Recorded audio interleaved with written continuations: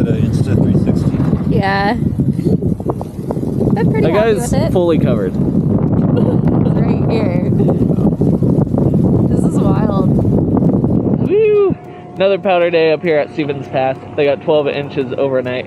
However, the temperatures went up, and it's a wet, heavy snow, and it packs very quickly. So the nice thing is, all this around us was supposed to be rain, and at the moment, it's not. So we'll take what we can get. Still powder. We're excited, but there's also a delayed opening on 7th by like an hour and a half, because apparently sometimes the explosives, you'll get a dud. When they can't find it, it slows everything down, because they got to try and figure out what to block off so no one explodes randomly. So, learned something new. Never knew that was a potential issue.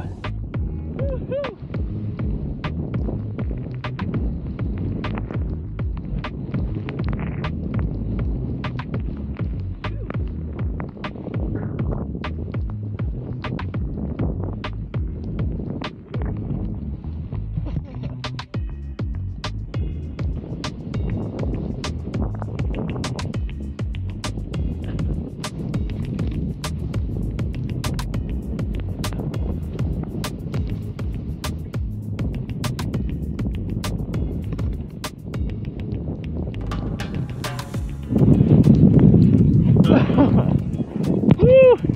It is heavy.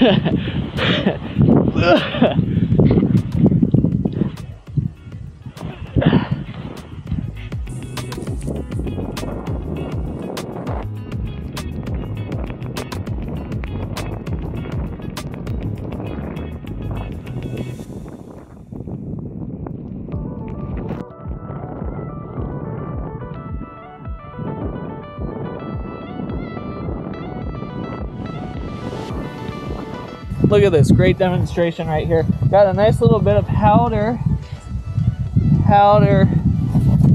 and now we have a snowball. For real, this is probably some of the gnarliest conditions I've ridden in. It's not normal mashed potatoes, and it's hard to turn. So once you're at that point with riding, it's not as fun anymore.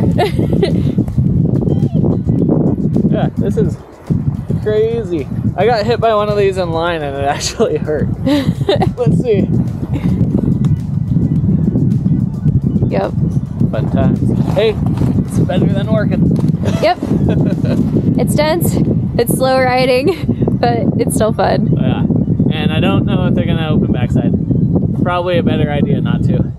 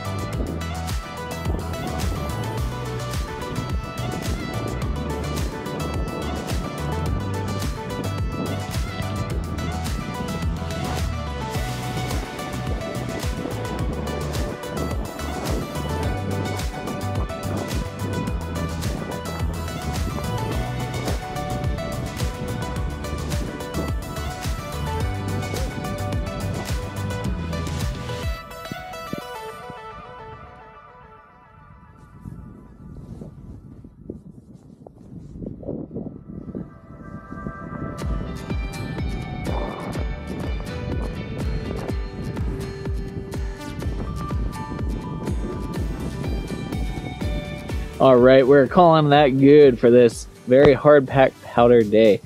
Now, if the temperature dropped like 5 degrees and it kept snowing like it is right now, then it could be really good tomorrow.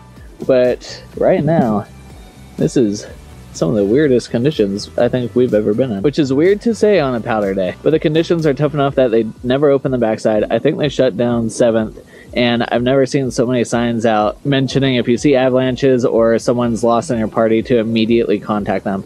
So it's obviously challenging conditions for the mountain and the operations teams and the ski patrollers, so it is what it is. But if you enjoyed this video, hit the like button, subscribe to the channel, and we will see you in the next one.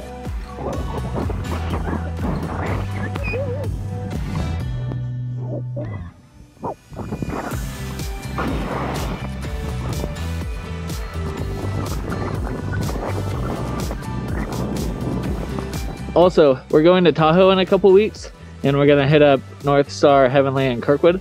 So if you have any good advice for riding in Tahoe, let me know down in the comments, because we've never been, and we're pretty excited to go check those resorts out.